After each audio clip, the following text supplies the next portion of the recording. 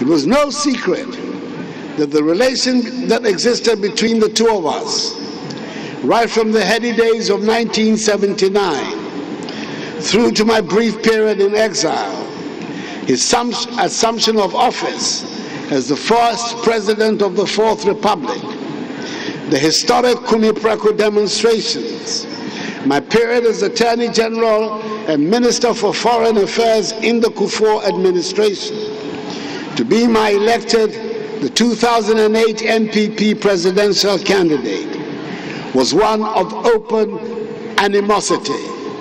We did not see eye to eye. However, with time, things changed. We came to see value in each other and understood to a very large degree our respective perspectives. One thing we had in common was our mutual commitment to public service.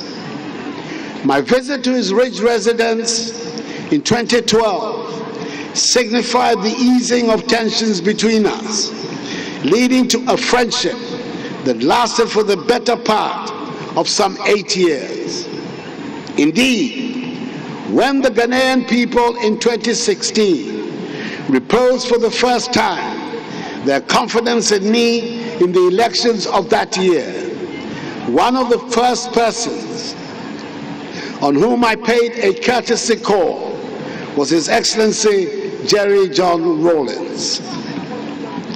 From my entry into office right up to the day he was called by his maker, he remained a good friend and a repository of sound advice. I knew that in moments of difficulty in my presidency, I could count on his considerable wealth of experience and knowledge. On those occasions, he came through for me.